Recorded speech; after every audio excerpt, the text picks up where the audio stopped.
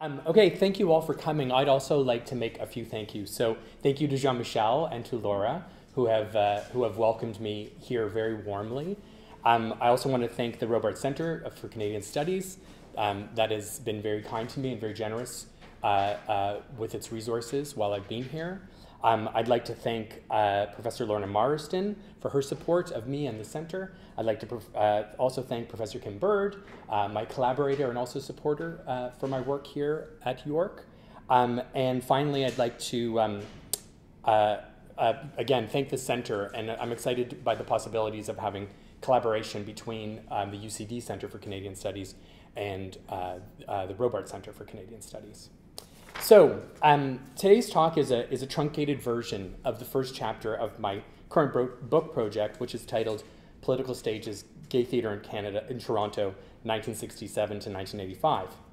The book charts the history of gay male theatre in Toronto from 1967, the years just prior to the decriminalization of homosexuality in Canada, to 1985, the first years of the AIDS crisis, and the year when Section 15 of the Charter of Rights and Freedoms, Equality Rights, took effect.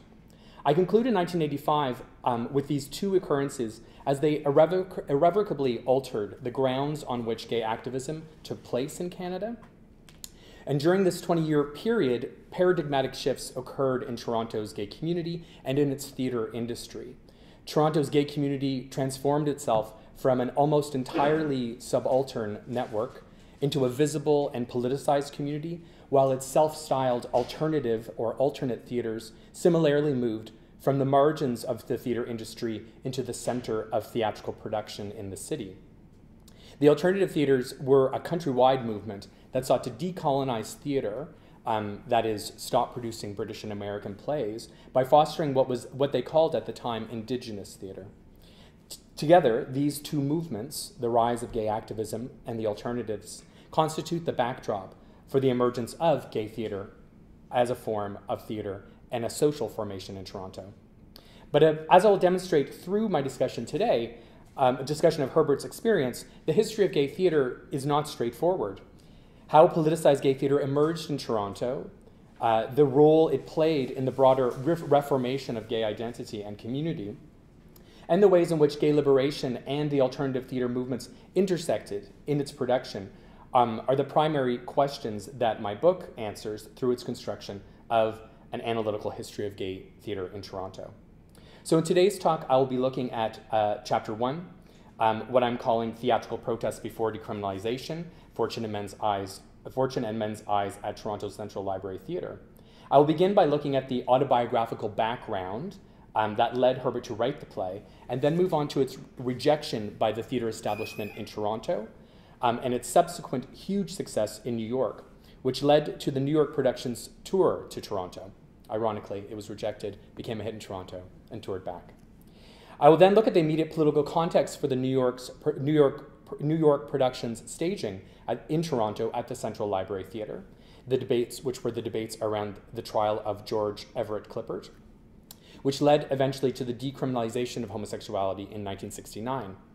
Finally, I'll perform an analysis of the play itself that demonstrates the scathing critique that it mounted against the Canadian criminal justice system and Canadian society more broadly, and how its inclusion of gay men within this broader critique constituted a form of theatrical protest against the marginalization and criminalization of gay men in this period, which of course Herbert experienced firsthand.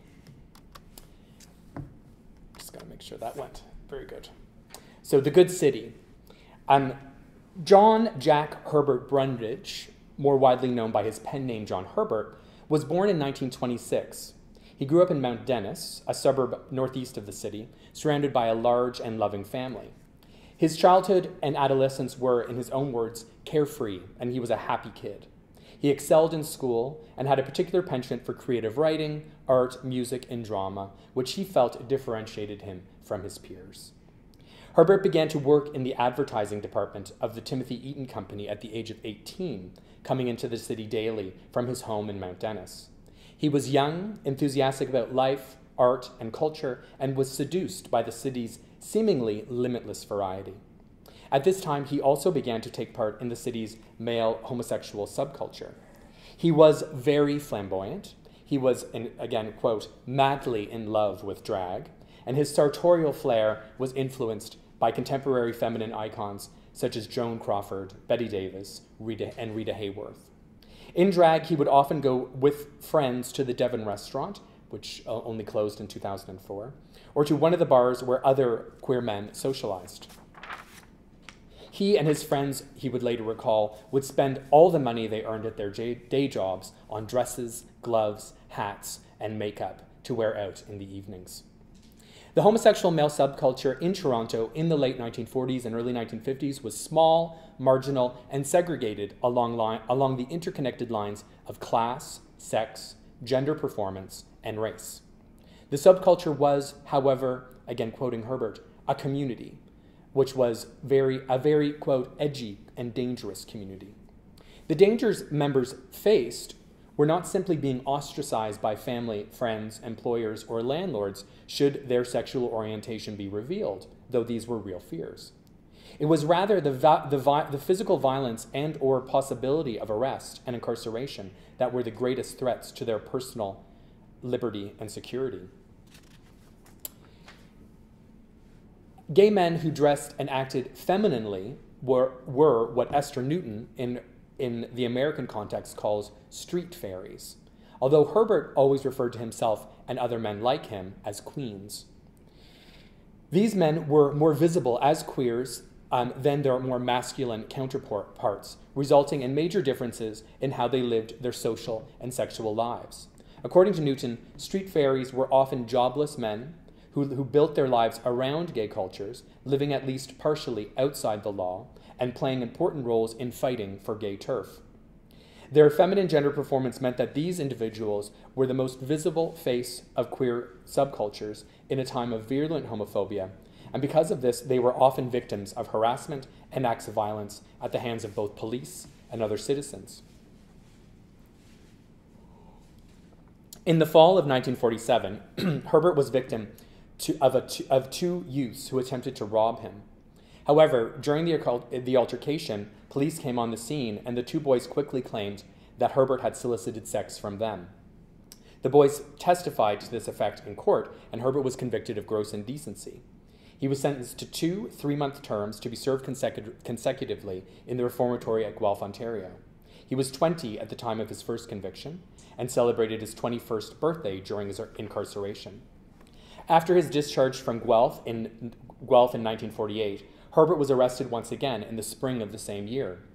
This time dressed in drag, he was found in a parked car in Rosedale with a man who had picked him up on Church Street. In an effort to convict Herbert, two of the morality squad officers promised the man they found in the car with him that he would go free if he would testify against Herbert. Quote, "They threatened the man into giving evidence against me on the charge of gross indecency," end quote. Herbert would go on and say, quote, they promised when it was too late to help my case that he would go free, uncharged, if he would sign a paper saying that I asked him for money. The bullied, frightened man did so to save himself, and I was sentenced to 2 months' imprisonment at Mimico Reformatory. With self-righteous admonitions toward me on the subject of my sexual preference, the judge, sounding all the world like an evangelical minister, condemned me to the hell of Mimico for the summer. And hell is what Mimico proved to be. During his time at Guelph and in Mimico, Herbert was raped and physically abused.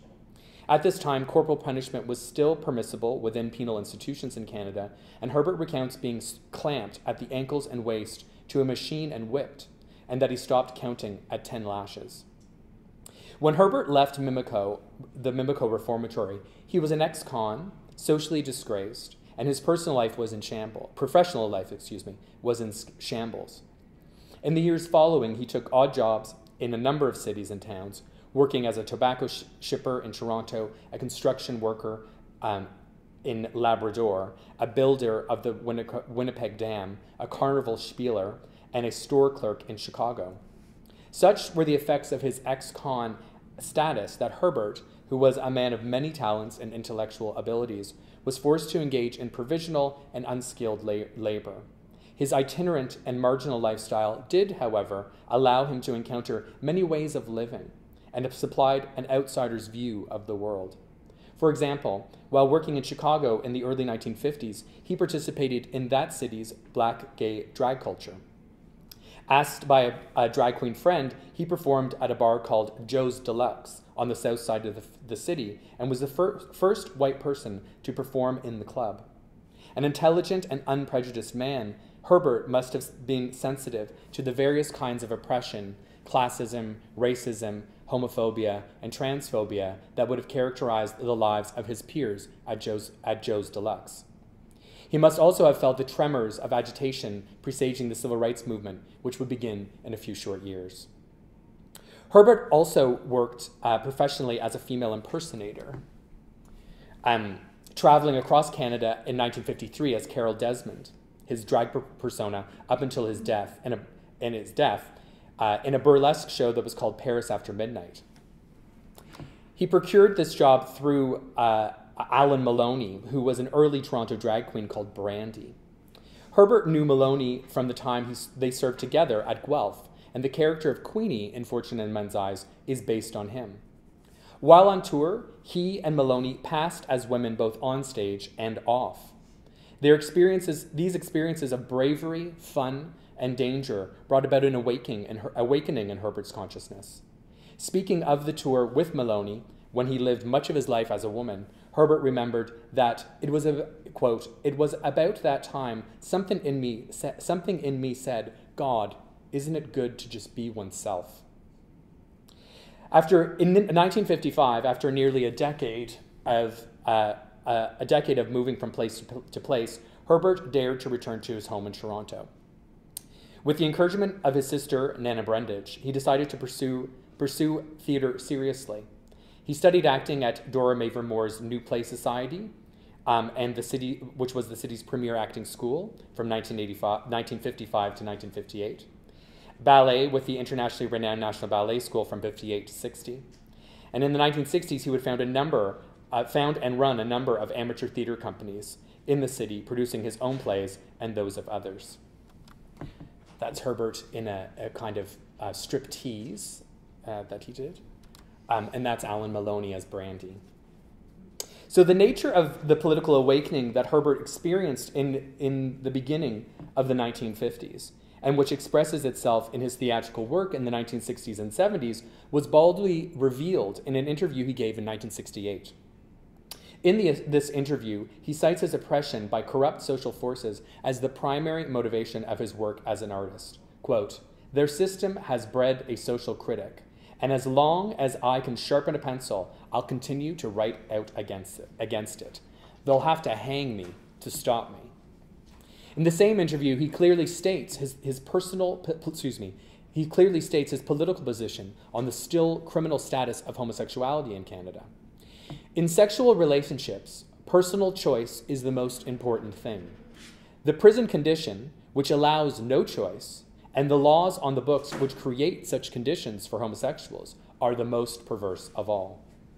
As Herbert implies, it is not too far a stretch to consider what he calls the prison condition beyond the walls of the penitentiaries and into a society that continued to criminalize homosexuals. Indeed, Herbert made explicit his understanding of the relationship between Canadian society and the prison world he depicts in Fortune. As I see it, in this small setting of a reform institution cell block, the whole political situation is intensified. The same things are wrong with our society as a whole, but they rise to the crest in the cell block. The manipulation and consuming of one human creature by another breaks through the surface. He began writing Fortune in 1963, following more than a decade of almost total silence about his prison experiences, and he decided that it was time to write about, quote, "the most traumatic events of my early life." Like all of his other work, it was a vehicle of social critique that sought to expose the hypocrisy of a culture that had abused, marginalized, and criminalized him.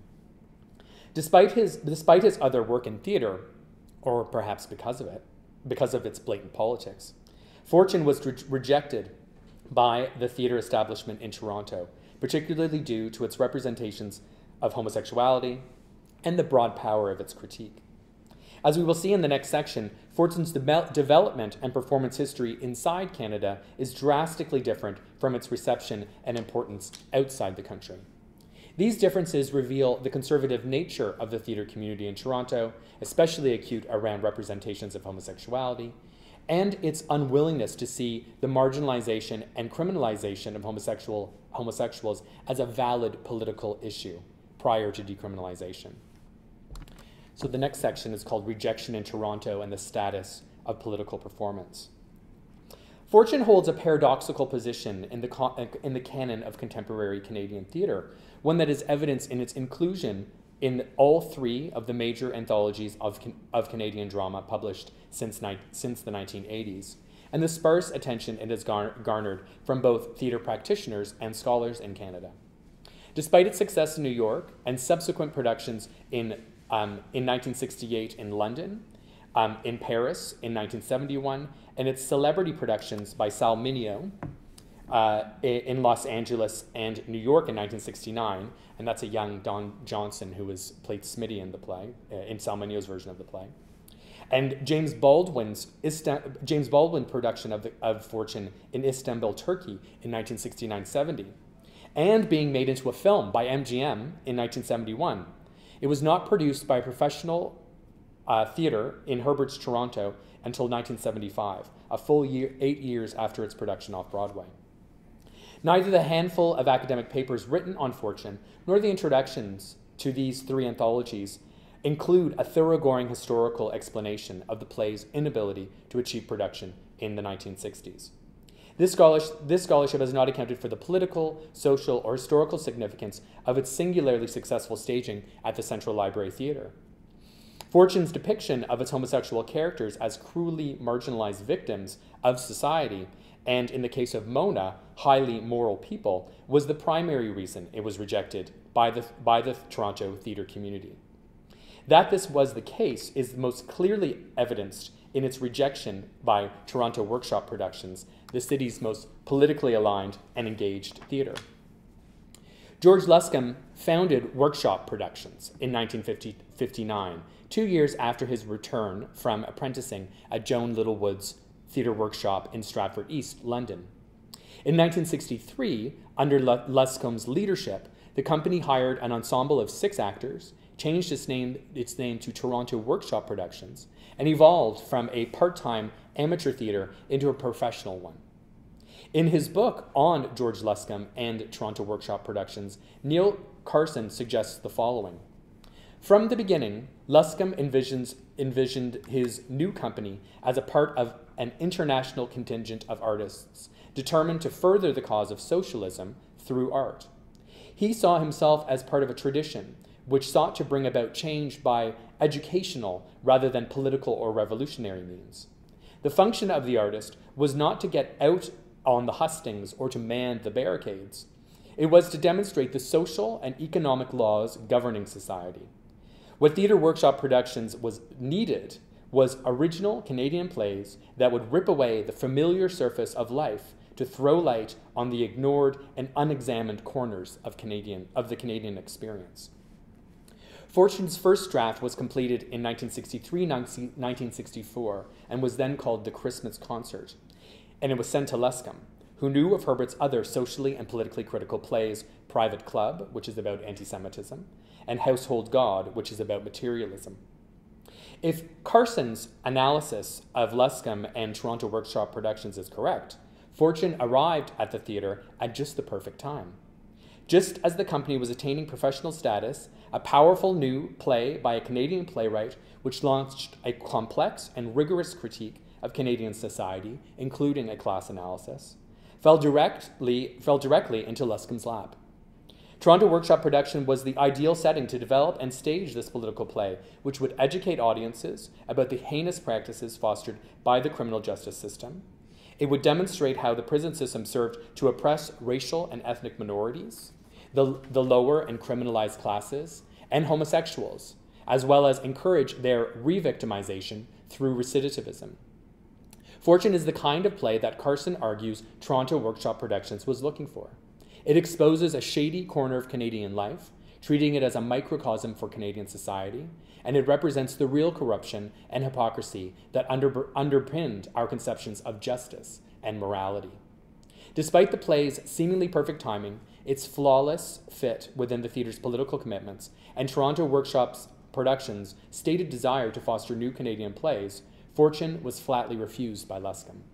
According to Herbert, when he presented Luscombe with the play, Luscombe suggested, quote, "It would have better been set in a sauna than a prison." Carson argues the primary reason for Fortune's rejection was its realism, which he suggests was foreign to Toronto Workshop production style. But he also rather diplomatically adds that, quote, Luscombe felt personally uncomfortable with the play's homosexual theme. Regardless of whether or not the reason for Luscombe's rejection was aesthetic, or, as Carson suggests, his own homophobia, the fact that the city's most ideologically aligned theatre, whose stated commitments were to staging politically conscious plays, would neither support nor produce Fortune, indicates not only the homophobia of the theatre community in Toronto, but that homosexuality was not considered an important political issue in this moment. Indeed, it seems that Fortune's inclusion of homosexuality as a political issue prevented its staging in Toronto and its broad critique of Canadian society at Toronto Workshop Productions. Eventually, Fortune made its way into the hands of Nathan Cohen, theatre critic at Toronto Daily Star. Cohen liked the play, but gloomily predicted that it would never receive a public performance in Toronto. Cohen then sent the play to David Rothenberg, a press agent in New York, who was so excited by it that he instantly began to seek out producers. But, like Herbert, Rothenberg found that none were interested.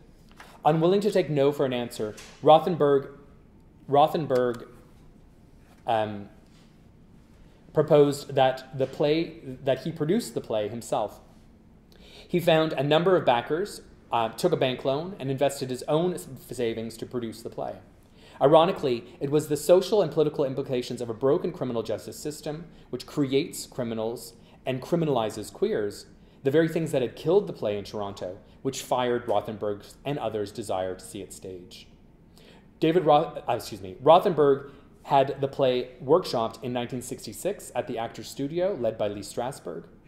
Here, Fortune finally fell into the hands of an artist who thought its representations of homosexuality and prison life were important for their honesty and realism. Strasberg thought Fortune was a unique play that would open doors onto previously taboo subjects. The play premiered at the Actors Playhouse in New York in February 1967, and the year of Canada's centenary, when Canadian culture was being spectacularly celebrated across the country, Fortune had to go to New York to find a theatre community to support it. It ran off Broadway for over a year, a first for a Canadian play, and the production was such a success that it toured to several cities in the United States and Canada, including the production at the Central Library Theatre. Fortune was published by Grove Press, which is the image we see behind us, in 1967, and would go on to sell more copies than any other Canadian play, a title which I think it still holds to this day. So the next section is called Theatrical Protest Before Gay Liberation.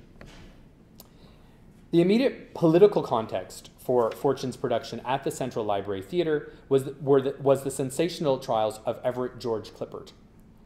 In 1965, during the course of an arson investigation, Clippert was questioned by RCMP officers. He told the authorities that he had engaged in sexual acts with other men 4 times, all of which were consensual and performed in private, since he had arrived in Pine Point, Northwest Territories from Calgary a few years earlier. Based on these admissions, he was convicted of 4 counts of gross indecency and sentenced to 3 years for each count, 12 years total. A repeat offender, having already served 4 years in a Calgary prison on the same charge, Clippert was psychologically assessed by doctors who concluded that while he posed no danger to anyone, he was likely to reoffend upon release.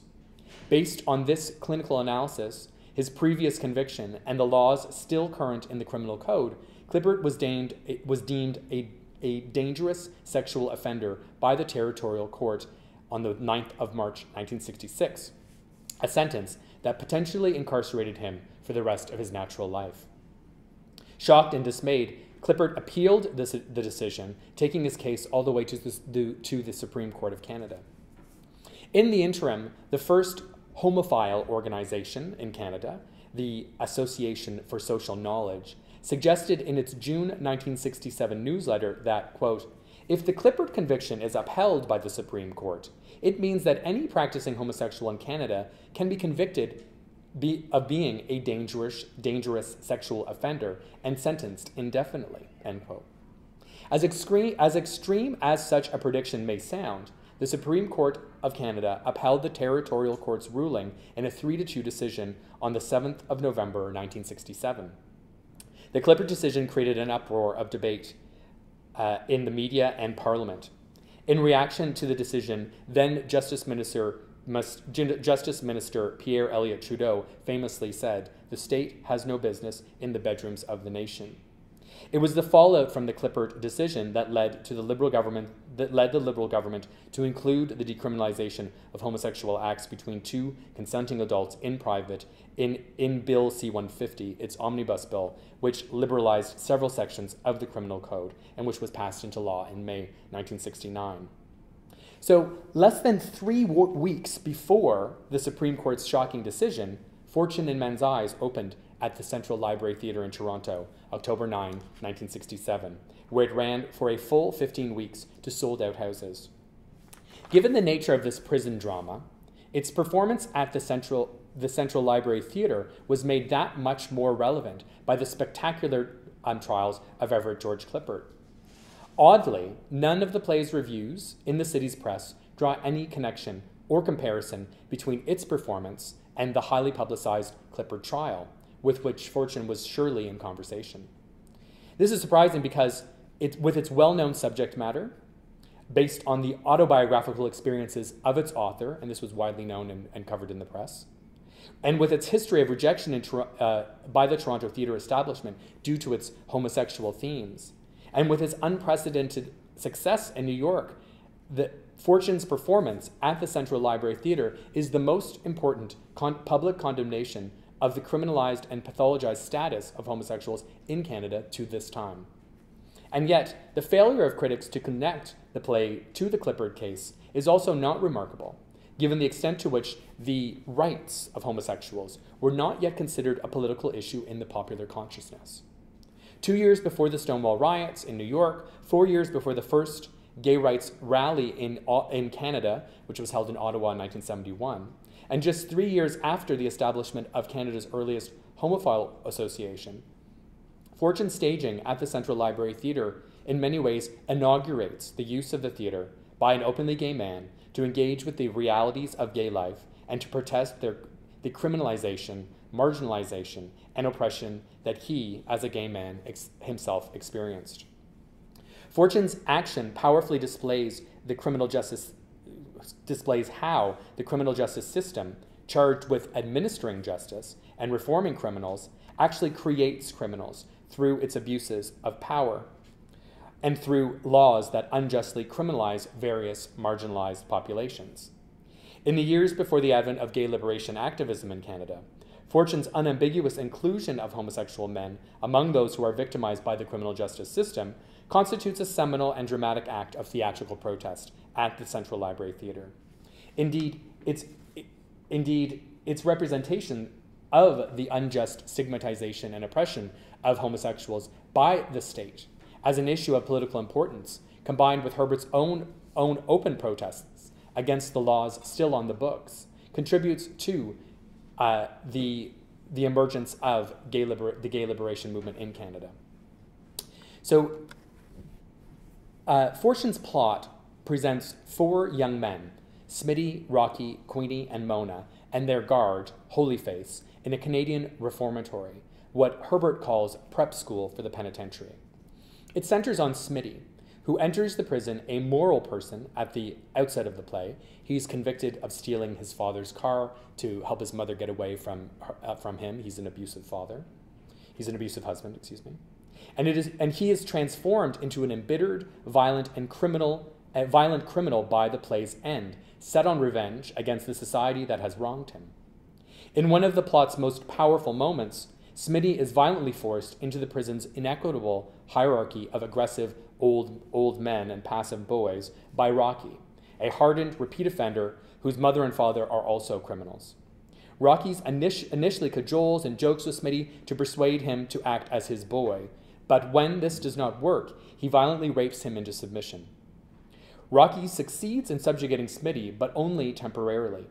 Quickly learning some difficult lessons, Smitty works deals with an absent power broker called Baldy, and then offers to become Mona's old man.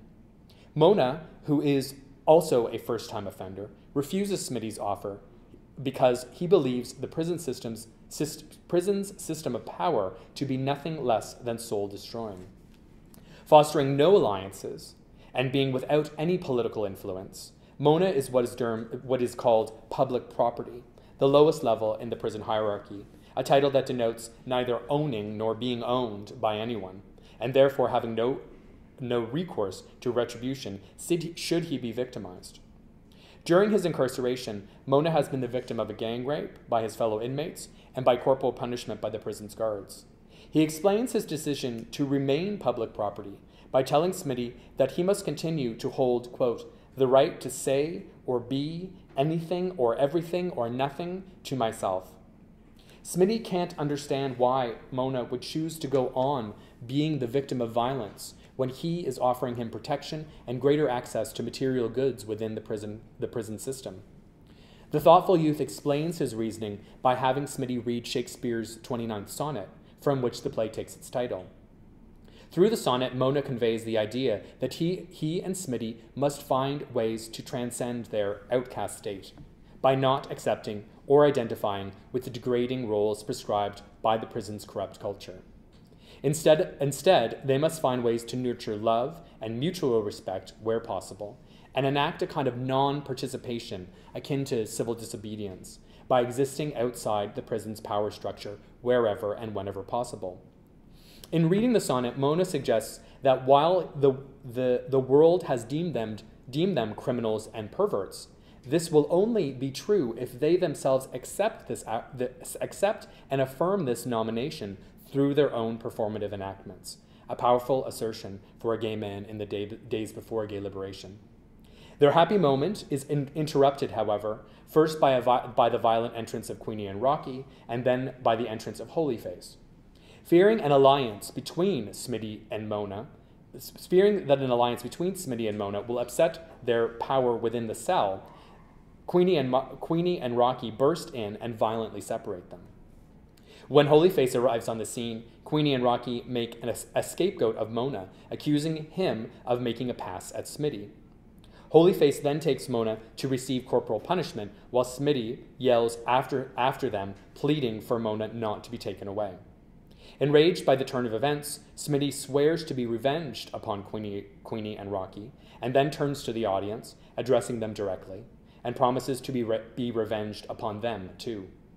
In this moment of direct address, Smitty's fate as a criminal is confirmed, and the fault for his transformation is clearly laid at the feet of Fortune's middle-class audience. The gravity and power of Fortune's critique, especially in its production at the Central Library Theatre, is found in the ways that it posits its realistic representations of the power structure of the prison as analogous to those current in Canadian society. The prison's hierarchy, enforced through physical, verbal, and sexual violence, is ordered into a limited number of predetermined roles. Generals, who are the wardens or the management of the prison; guards or screws, who are the guards who run the prisons, run the cells; politicians, old men and their boys, and public property. These roles, much like the economic classes in Canadian society, are hierarchically differentiated by their ability to exercise power over others and by their access to material goods.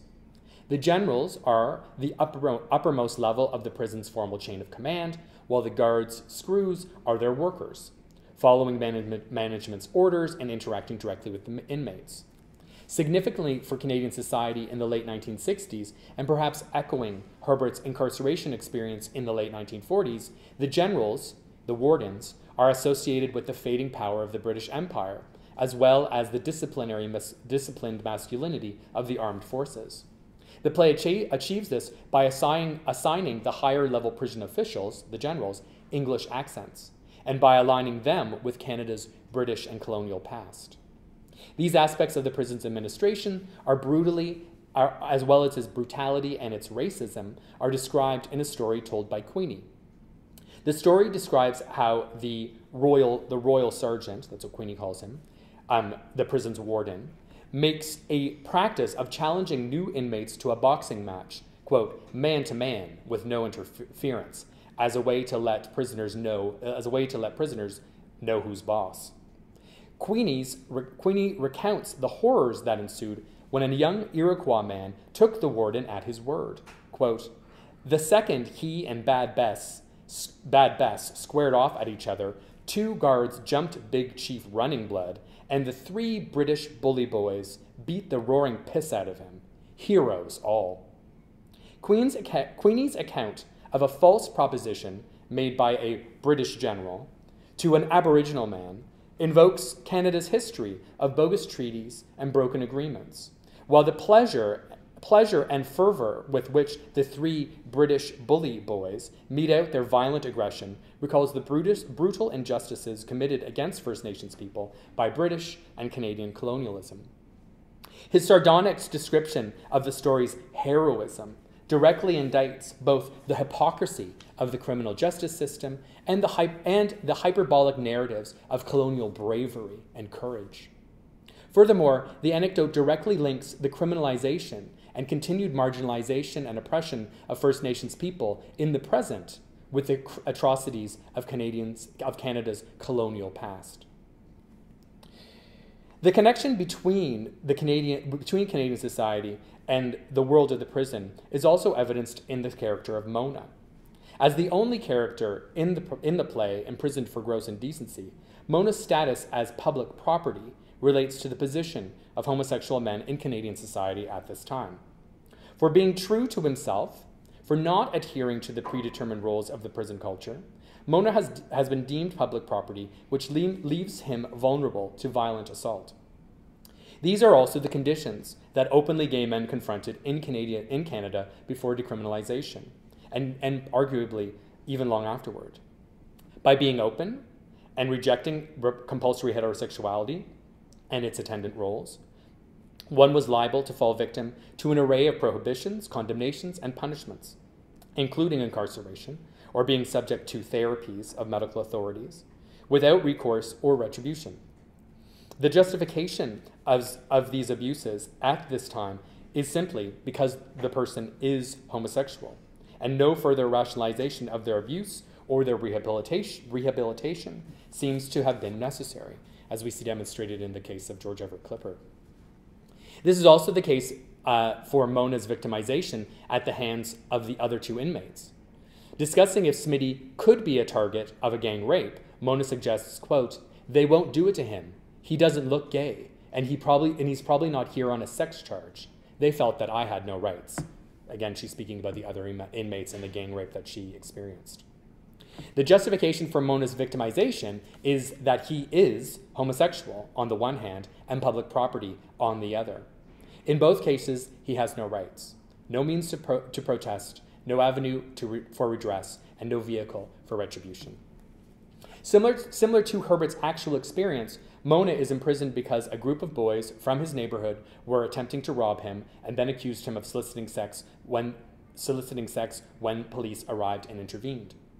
From Herbert's own life to the stage, the everyday banality of homophobic aggression by a gang of boys is transformed by state intervention into an irrevocable incarceration and indelible violence that Mona, like Herbert, is subject to through his incarceration.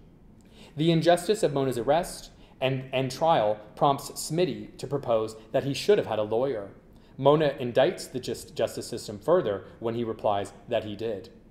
Quote, Mona, "Oh, I had one, or did I? Yeah, too late. After he got his money, we saw that he didn't care to tarnish his reputation. No real defense. A deal. Magistrate's court is like a trial in a police station. All pals, lawyers and cops together. They threw me on the mercy of the court. Oh, Christ, that judge, with his hurry-up face, hear the neat police evidence and my lawyer's silly, sugar-coated plea. So half-hearted, I wanted to shout, 'Let me speak. Leave me some damn dignity.' The fat, white-haired frown looked down on me. Go to jail for 6 months. Like I dirtied his hands, and that would wipe them clean." Mona's case boldly names the injustices gay men faced in a society within which the criminal justice system within the criminal justice system at this time. Firstly, Mona's innocent. He was not making advances on the boys. It was rather they who were harassing him. The judge's perfunctory sentence and his desire to wash his hands of Mona both express his and the broader culture's desire to rid themselves of such defilement, making Mona's sentencing more akin to penance for his abnormal gender and sexuality. Mona is thus falsely charged, criminalized, and silenced, and ultimately discarded by a judge and a society who understand homosexual existence through competing discourses of criminality, degeneracy, perversion, sin, and pathology. Secondly, Mona is a scapegoat for the young hooligan's actions. He can find no justice in the criminal justice system. Furthermore, the play repeats the scenario of innocence being met with punishment at the play's conclusion, when he is dragged off to be whipped for making a pass at Smitty, which he, in fact, did not make. Mona thus has no rights, no defense, no voice, and no dignity within society and within the criminal justice system because he is homosexual, which automatically incriminates him and denigrates his character. He is rather a scapegoat, there to be used and abused to suffer for the sins of others.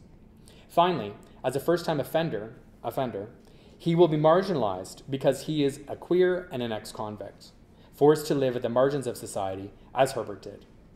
Especially in the production at the Central Library Theatre, because it was staged at the very moment that Everett George Clifford awaited and then received his indefinite sentence as a dangerous sexual offender.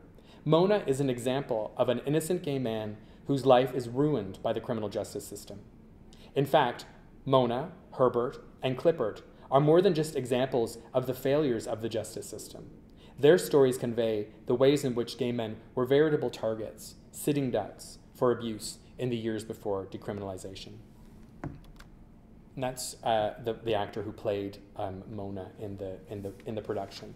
And so it's significant that in 1967 that the man being, I go into my chapter, but I don't have time today, that the man who's being dragged away is an African-American man.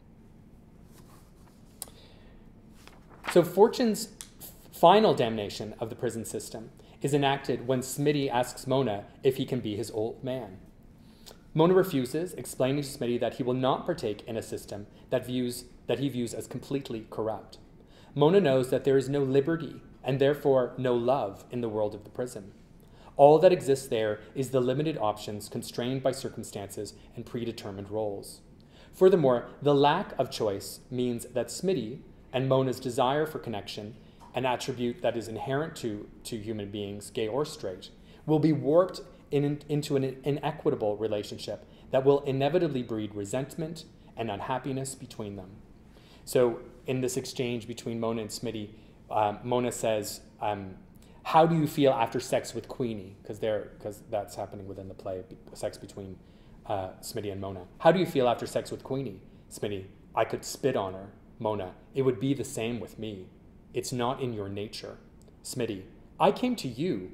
Mona, no, just circumstances. You're looking for a girl, not for me. Smitty, what should I ask you? Should I ask you to do it with somebody else? Keep on being public property? What do? Make comparison? Mona, I separate. Yes, that's right. I separate things in order to live with others and myself. What my body does and feels is one thing, and what I think and feel apart from that is something else. So Mona's rejection of Smitty reveals two important points. First, that Mona's actions, like Rocky's and Queenie's and Smitty's, are his personal strategy for survival within the prison. And second, that the play positions homosexuality as an inherent part of the individual. In this sense, Mona clearly articulates that instead of forming alliances and politicking to potentially ensure his comfort and corporal safety, he puts himself in harm's way so that he may remain true to his sense of morality, his sense of ethics, and his identity. When he says that he separates, he communicates his strategy for survival within the prison, making himself as numb as possible to the abuses his body endures in order to retain his sense of identity, morality, and empathy. Mona understands that the roles that one must play in the prison are, in fact, soul-destroying. They pit inmates against one another, force them into inequitable relationships, discourage empathy, and will inevitably transform them into the unethical criminals that society has deemed them to be. For Mona, the greatest threats of the prison system are the possibility of losing his identity as a moral person or being killed as he fights to save himself. In the second case, Mona's argument about Smitty's sexuality, that it is not in his nature to have sex with another man, reveals the play's minoritizing view of homosexuality and how the prison system deforms sexual desires that it views as inherent to people who are homosexual or heterosexual. Despite the various forms of homosexual sex that are alluded to in the play, Mona's pronouncement about Smitty's nature shows that sex between men who are or who are not homosexual is an expression of the prison's corrupt system. It is either a perversion of their natural desires or rape as an expression of power. Sex between men in the prison is always a form of degradation because there can be no real choice and therefore no real consent. And in the critics' response to the play, it's mostly a misunderstanding of the status of sex, of homosexual sex within the play, which they fail to understand as not about mutual respect or desire, but only about power. Sex within the play is purely about power. When I went to New York to interview David Rothenberg, the play's producer, you recall, and I told him that I was looking at Fortune as an example of, and that's the scene between Smitty and Mona that I was just talking about, as an example of gay theater, When I went to New York to interview David Rothenberg, and I told him that I was looking at Fortune as an example of Canadian gay theater, he more than once suggested that at the time of its production, and even for him today as an openly gay man, the play was not intended to be a gay play. The play was rather a protest against the immoral treatment of people by the criminal justice system, as well as the various modes of social domination, of which homophobia and heterosexism are but two variations that are endemic to our society, and for which the milieu of the prison acts as a microcosm. This is undoubtedly true. However, included in the play's broad critique of society are homosexual men, which is of particular political importance in the years before decriminalization of homosexuality in Canada, and specifically for its production at the Central Library Theatre in 1967. This is because Fortune incorporated homosexual men into its impassioned plea for legal reform in the years before decriminalization, and through its representation of the injustices that homosexuals and other marginalized people experienced in the criminal justice system and in society generally. By doing so, the play paved the way for the same kinds of critiques, analysis, and actions to be launched by parts of the gay liberation movement and on Canadian stages in the 1970s. Despite Rothenberg's or even Herbert's intentions at the time, the production at the Central Library Theatre provided, in Nathan Cohen's words, a look at the, quote, realities of society's subcultures and a stunning call for understanding and reform. If the link between what was represented on stage and the lives of gay men in Toronto was at all tenuous for its audience during its run at the Central Library Theatre, it was most certainly not on the night of Fortune's opening. At its premiere, not only was Herbert present, an openly gay man whose autobiographical experiences were widely known to inspire the play, but Alan Maloney, the ex-con and friend of Herbert, who he met in Guelph, and upon whom the character of Queenie is based, arrived at the theatre dressed as his drag persona, Brandy, who we saw a picture of earlier. According to Rothenberg, quote, Brandy was like a star. Brandy came to the opening night in Toronto in full drags, and of course was thrilled seeing himself on stage in the character of Queenie. He knew it immediately. If there was any confusion that this play sought to highlight the oppression that homosexual men in Canada faced at this time, that it sought to create spaces for the lives of men like Maloney and Herbert, it would surely have been dispelled by Brandy's presence.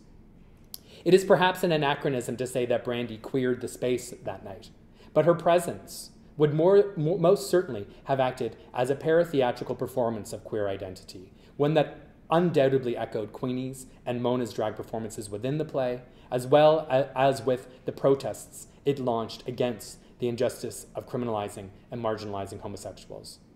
Brandy's and Herbert's presence as survivors of the criminal justice system and as very angry gay men highlighted the direct relationship between the lives of the characters on stage and the people gathered in the audience.